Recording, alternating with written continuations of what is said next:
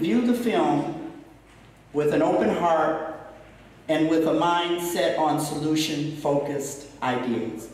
People who mine gold are very happy with Lynette. As a byproduct, they still make money. Having finished the film, I'm faced with the question where people with disabilities, Landon, Sheila, all the people that we were working with, pushing shopping carts, keeps them busy, keeps them active. What on earth is going to happen to them? That's around 400 people. Systems are made to do what they do. They design systems to work like they work. And one of the things they have is systemic poverty. So they concentrated that in West Oakland. Now they want to try to change it, and they couldn't do it because the people are not going anywhere. They have nowhere to go. All it is like shifting trash around, you know, and eventually the circle will come right back to there. The notion that all these people are thieves, the only thing they do is theft.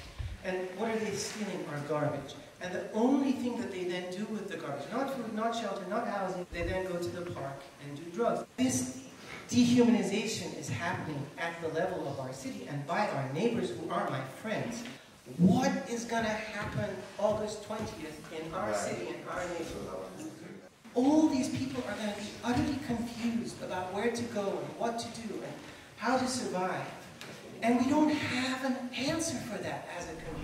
If the recycling center closed, there's going to be a lot of problems in West Oakland, especially about the recycling center, because people don't have a way to, you know, feed themselves, or they don't have a way to make money. And two, for the walk almost to downtown Oakland to catch recycling, and I'm 71 years old. That's too much of a walk.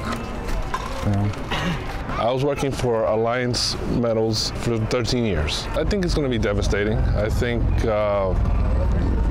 it's my personal plans. I don't really have any at the moment. I think right now I'm mentally exhausted from everything that's gone on. I don't even know that I have words to really say what's going to happen. I know people are going to be angry. If there's no recycle center, right, people result in prostitution, stealing out of cars, robbing people, burglarizing stuff.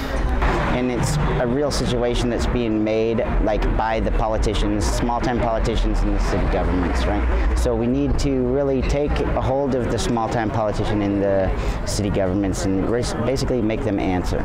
Is there any support that the city or community can provide to the workers? And I have to do some thinking about that. And again, the conversation stimulates awareness, and awareness can then stimulate what we do next. The more you know people, the more you walk with them, the more there is room for compassion. And if your perception shifts, space shifts, possibilities shift. So our goal was to shift perception, and hopefully even policy.